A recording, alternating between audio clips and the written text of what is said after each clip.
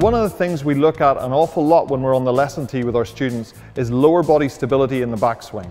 We want to try and make sure that whenever our players are swinging the golf club, we don't see a lot of spinning of the hips or extending of the hips. We want to see good footwork and good stable lower body in the backswing. What that's going to do, it's going to give you a really good chance to stay in your posture. It's going to give you a really good chance to get to the golf ball the right way. And everything I really think that Butch teaches and that Claude and I hopefully teach too, is to really improve your chances of getting to an efficient impact position.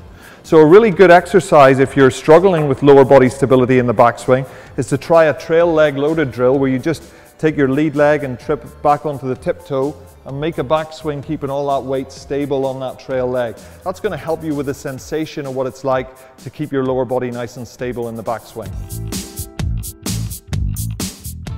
The second thing that we look at an awful lot, and again keeping it very simple, is a wide and short arm swing.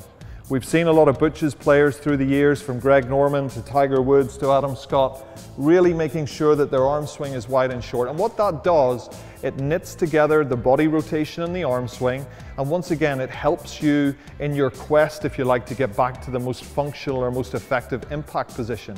So a really nice little exercise that you can do yourself is to put your arms out in front of you and just have your palms facing forward and take a body turn and just push your hands away from your head a little bit.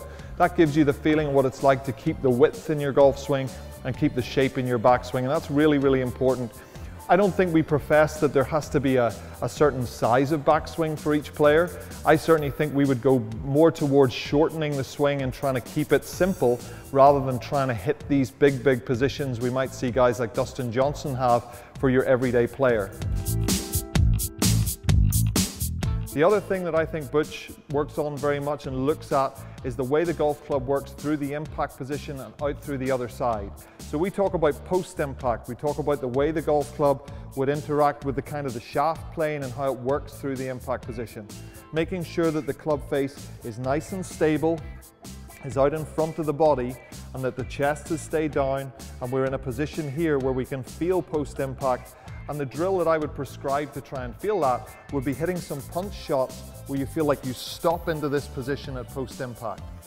So whilst I don't think there's like a philosophy as such in terms of we don't want every player to swing the club the same way, I think if you've got a good stable lower body in your backswing, I think if you've got a nice short wide arm swing and the club's moving through the golf ball efficiently, I think you're going to be a much better ball striker, and I think you're going to fit into the way that Butch and Claude and I would all like to see you swing the club.